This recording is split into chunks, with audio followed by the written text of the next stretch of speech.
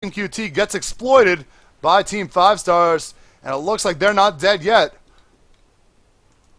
And they didn't even get a black hole in that one. So maybe I was wrong. You could see from that engagement, the experience just dropped exponentially back towards a true even. And now we have a lull in the action yet again as most of the players from 5 Stars go back to the base to heal. On the bottom lane, though, continued farm from Stereo, and he is getting really close to finish out that Aghanims. That's going to be a great pickup for him. Certainly complements the lineup. But that team fight really slowed down the momentum for Team QT. And I didn't expect it to go that poorly, even if they did throw all their eggs in one basket and play over-aggressive. It was a staggered team fight, but picking off Enigma right off the bat and still losing an engagement like that, it definitely is surprising for Team QT. They did not expect that going into it, and they have to try and find a way to rebound from that. Now they might want to be a little bit more cautious, try and get a little more map control by putting aggressive wards and then try and get a free Roshan. It's probably the safest course of action for the time being. They could also smoke up and try and pick fights away from the enemy base, but they clearly cannot push on to that tier 3 quite yet.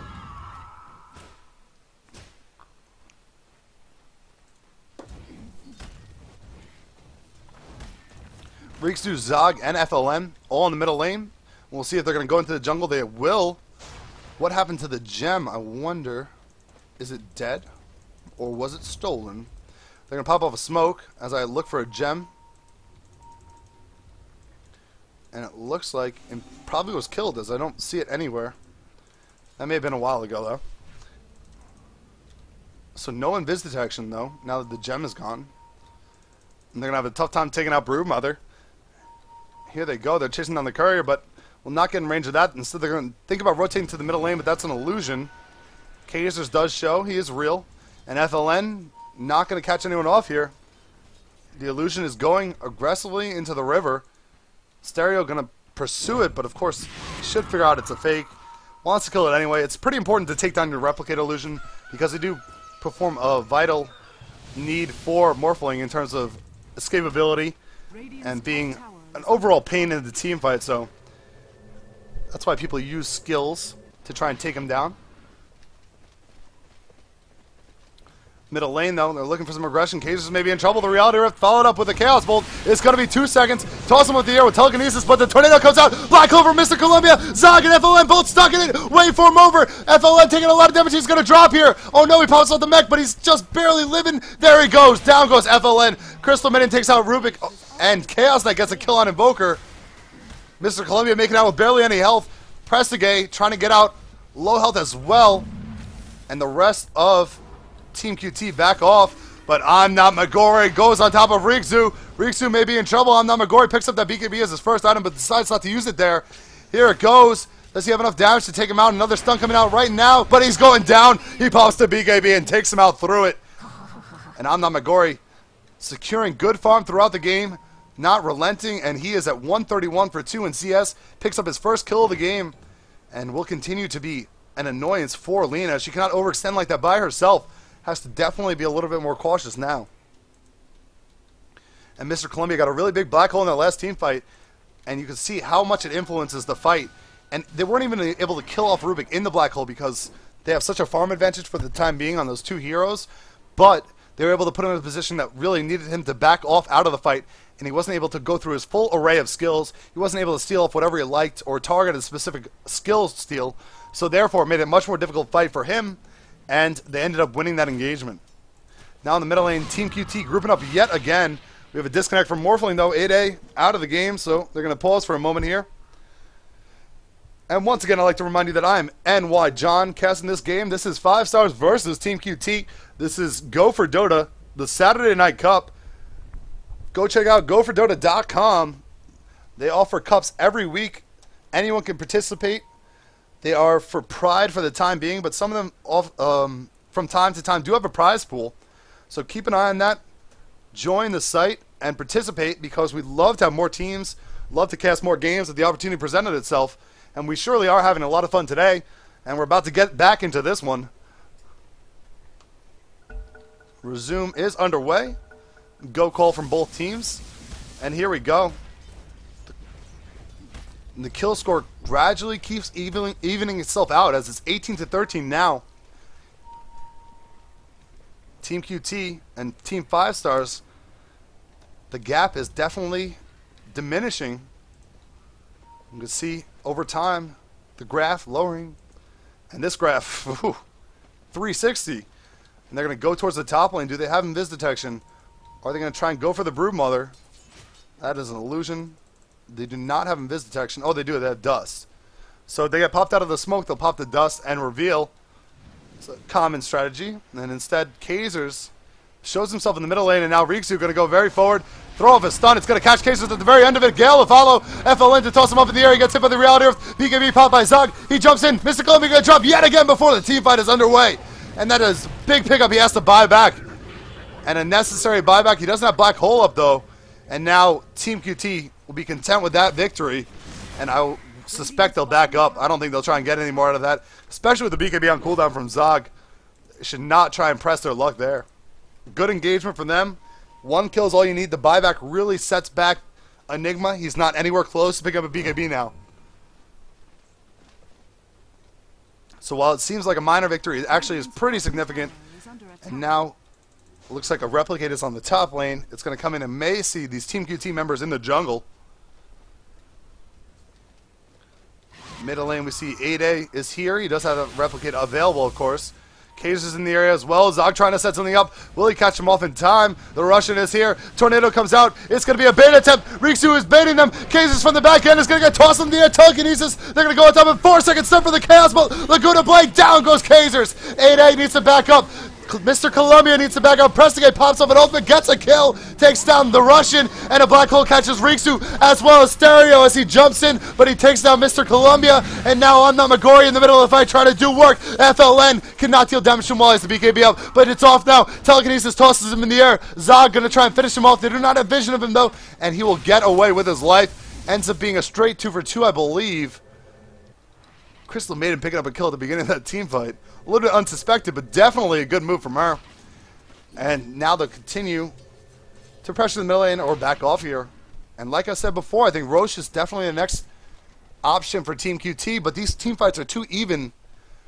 There's a clock on the effectiveness of some of the Team QT heroes. And they don't want to fall into that stage of the late game where we see Morphlings perpetually be that powerhouse hero that just take over the game. He is only 1,100 gold away from finishing off a shotgun. Ethereal Blade will definitely change the pace of this game. So they need to keep up the pressure and needs to be effective. They can't afford to lose these engagements or even tie these engagements at this time.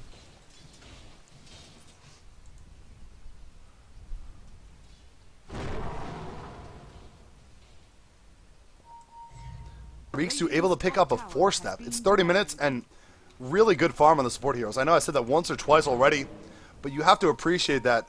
It's so important to get these key items up on support heroes. Now Zog may be in trouble in the jungle. Has to pop out the BKB. Should have probably TP'd immediately, but instead he's going to run, and he will make it out with his life. A Frost Nova comes out. Tornado will not hit, and now a Sonic Wave will not hit anybody. Oh, but Russian in the middle of the fight pops off an ultimate, but in a little bit of trouble. Everyone else jumps in. BKB popped by Amna Magori. He's doing work on top of Riksu. Riksu drops the Laguna Blade on Kazers. Kazers trying to back off. He's going to drop FLN, gets the final hit. Mr. Columbia taken out by the Scream of Pain. Morphling comes into the team fight. Skill stolen. Waveform over. FLN gets another kill. Crystal Maiden drops. Amna Magori trying to get out of the team fight. 8A is low health, has to morph off strength here, and the Chaos Bolt is up in a couple seconds. Reality Rift. He waveforms over. Waveform will be up in a moment, though, for FLN, but he gets out of the team fight. And TP out from I'm Not Magori as well. So get out of there safely. But once again, a team fight in favor. Oh, that one is actually in favor of Team QT when it's all said and done. But still, they weren't able to make anything of it. And I'm not sure. Enigma just can't get off Black Holes. He didn't have it up on the cooldown, so you have to question their aggression a little bit. You want to time your aggression with your own cooldowns when it's possible. But in that circumstance, they didn't have Black Hole available, and that is very important, especially on a team that's behind in farm. You have to maximize the utility of your skills. So, something to keep an eye on 4 5 stars. And I'm not Magori. Already has had a great game on Enigma. Or a pretty solid game on Enigma. He was a little bit reluctant in one of the games to use the black hole on one target. But towards the end of the game, he was dominating. So can't really criticize his play that much. And in fact, his whole team was there. So you could see why they want to be a little bit aggressive, as they don't want to just let Team QT get up those key items like that Aghanim Scepter. In fact, Queen of Pain's farm has really stagnated since she picked up that Aghanim Scepter. She's 337 now, 149 for 7 on CS, and really could be doing better off the start she had. She was really powerful early on, and now is definitely stagnating. So that's something to be a little worried about if you're Team QT. At 33 minutes, you really are expecting 2 items on that hero. She does have an ultimate orb now, but still definitely behind expectations. So one thing going in favor of 5 stars perhaps. Middle lane, they'll kill an illusion. Zog's farm, however, hasn't really stopped. It has a nice consistent flow throughout the game. And at 3,200 gold, we'll see if he wants to pick up something like a heart next. Gold per minute will show us that the leader in the game is, in fact, that menacing Morphling. And Morphling has finished off his Ethereal Blade, so something to watch out for. He could blow somebody up. In fact, maybe a lot of trouble for Lina. Here comes the tornado. Zog comes in. BKB popped. FLN BKB popped in the middle of a fight. So many BKBs. The black hole catches off 2 heroes. Zog and FLN are in the middle of it, but they have no damage to compound on it. Mr. Columbia's going to be in trouble, and his team has let him down. He goes down there, and another black hole stolen up by FLN. 8A gonna go down. A 3-for-1 trade. 5 stars losing that engagement, and on the back end of it, it looks like Team QT are going to get the Roche that they've been looking for so long now, and then feel a little bit more comfortable being aggressive and going towards that base. Nice black hole. They just didn't have anyone else there to help deal damage, and with those BKBs popped, it's a real issue. Not able to deal that much damage to them. So it's looking like dire straits for Team 5 stars. Radiant's bottom tower is And they played all day, or at least they played 3 games. This is the 3rd game I've seen them in, and they played well in all 3. So hopefully they can find a way to try and bring this one back. But I have to say, this is the first time I've seen Team QT, and I am definitely impressed. A lot of teams misuse a Chaos Knight. They don't play him right. There's a mix of aggression plus securing stable farm, and it looks like Team QT know how to execute with him, as he is at 408 gold per minute, and really just more of a nuisance in the team fight than anything else. With those illusions up, with those crits and the stuns every so often, he really is just tough to take down and hard to deal with. And Morphling does have the Ethereal Blade, but it's going to take more than just Morphling in these team fights. Broodmother has a Yasha now, so hopefully she can try and amp up her damage. Enigma, meanwhile, 90 seconds till he has another black hole up, but his farm is obsolete.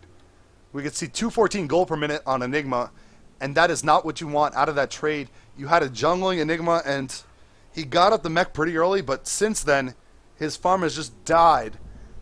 And it's not necessarily his fault at all, but poor circumstances for Mr. Columbia, and really 35 minutes, a lot of these heroes are looking at item sets that they should have had around 20 minutes, and just really have been slowed down from the aggressive play of Team QT, Morphling being the exception, obviously. On the bottom lane, the illusion will get spotted off. The Russian still looking for an eventual pipe, but it looks like it's a long ways away. Rikzu sitting on the same items, deciding to get some more invis detection. Oh, he replicates in, and a cocky move from A to A. He may have to pay for it. He's going to strength move as much as he can. Let Zog's in the area. He's going to try and TP up, but he drops. Oh, and they'll take that trade all day, any day. Team QT. Oh, a cocky play from 8A. Taking a note out of the competitive booklet. The other day, I think we saw Complexity, perhaps, or was it Pot and Bottom? One of the players on one of the North American teams did that same thing, jumping into the middle of a whole team, shotgunning someone and getting out, but 8A could not quite get out, and a rare flaw from an otherwise very strong carry player. And we'll see what Team QT can do to try and exploit this, as they do have Heart up on Chaos Knight now. The Aegis is on Rubik, so we'll see how he does. If they want to try and push into the base.